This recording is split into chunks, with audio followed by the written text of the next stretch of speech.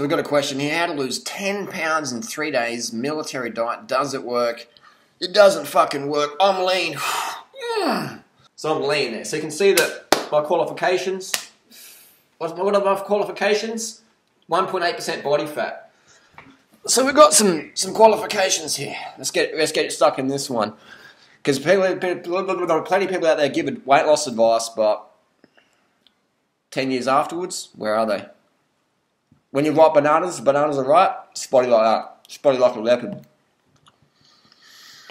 How to lose 10 pounds in 10 days, 3 days, 4 days, 12 weeks, whatever. These are all calorie restriction diets, all fad diets.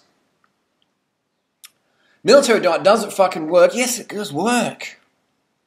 Anytime you fucking starve yourself, you'll lose a bit. But what you do is you fucking train your body.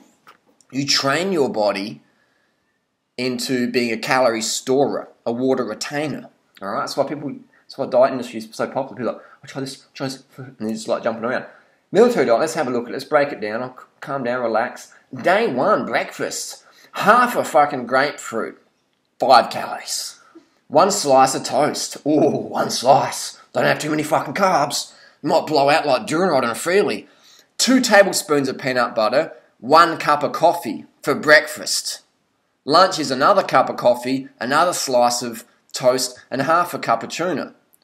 So full calorie restriction, dinner, half banana, just fuck all calories. Maybe we're talking 1,000 calories a day. Anorexia diets, anything under 2,100 calories a day, according to the World Health Organization, is grounds for starvation, famine, etc. Just Google up World Health Organization, famine, 2,100 calories a day. Just share my honest opinion there.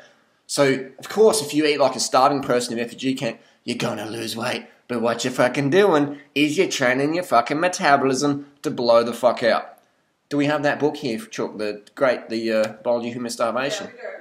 I think it's over there. Would you please, my lovely assistant, get that book for me? Anything for you, honey bun? And maybe just, there's another good book as well called Great Stuff. Back on?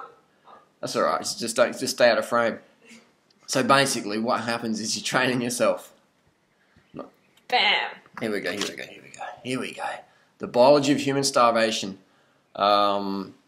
This is, if you ever get sued by someone in court, and because you've said their program's calorie restriction program or whatever, and they sue you in court, bring this book along as your defense. Bring your book along as your defense. Because this, in the future, there will be, in my honest opinion, in the interest of public interest, based on my assumptions and opinion, in the future, there's a lot of people making money on fad diets, and in the future, especially in this litigated society, is people will be getting sued. These fad diet authors, these restriction diet authors, bikini diets or shredding diets or whatever fucking diets you're talking about at the gym or Instagram or Facebook or whatever, these diet promoters out there who are having these crash diets, they will be getting sued, class action lawsuits, because people are going to read books like this. They're going to be reading books like this, and they're going, hang on, my thyroid's fucked. Oh, hang on, my fucking heart tissue's fucked. Oh, hang on, my fucking metabolism's fucked. Oh, hang on, I had suicidal depression, cut off a fucking hand because I was on that calorie restriction diet. And they're going to be suing these diet authors for calorie restriction diets. So this is a good book to read. It's a fucking big one. Just full of graphs, full of stacks. Boring as fuck, but interesting and factual. That's what's going to happen in the future. So military diet, it's, if you know someone who's doing it, punch them in the fucking face. Maybe wrap your hand in some banana skin so you don't fucking knock their jaw out. But just wake them the fuck up and go, look what you're doing. You're fucking starving yourself. You've got an eating disorder or whatever. Go seek some help. Calm the fuck up. Eat enough calories. Because as soon as you stop that starvation, anorexia mindset, then your body can heal. And until then, it doesn't happen. So there's plenty of people. We're pretty passionate about this one. I might not be able to tell, but it's insane. So the military diet is just another fucking anorexia diet. And the cool thing now with social media is things can get debunked so easily. So what you want to do, if you've got friends doing any diet, first of all, it's a 3-step process. First of all, work out how many calories a day the diet recommends. Often they don't give numbers. Sometimes they do 1,600, 1,200, 1,600, 1,200, or whatever. And so if they're giving that, then write that down. And then look on Instagram, look up the hashtags, what people are eating, and then look at estimate how many calories there are. You should know how many calories in your food just by looking at stuff, eyeballing it, bit of practice, bit of basic math, grade 2 maths, and then save some pictures, save some images, remember some names, and then go back a years later, or 2 or 3 or 4 years later. Just save it up, man. All right? I've done this. And you look back, people either delete their accounts, they blow the fuck out, or they delete their accounts. They can never sustain it, or they're on some other little diet, but they're just yo-yoing around.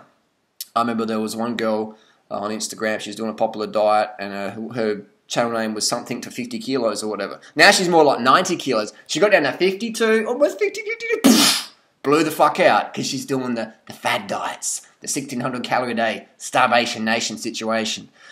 So that's where we have experience. I'm approaching 40 soon, and I've got experience dealing with so many girls and so many guys over the last 20 years being in the personal trainer, weight loss mindset. My mum was fucking diet. So you could probably say I've got 30 years experience, but 20 years of real talking to people, looking at food, things like that, analysing stuff.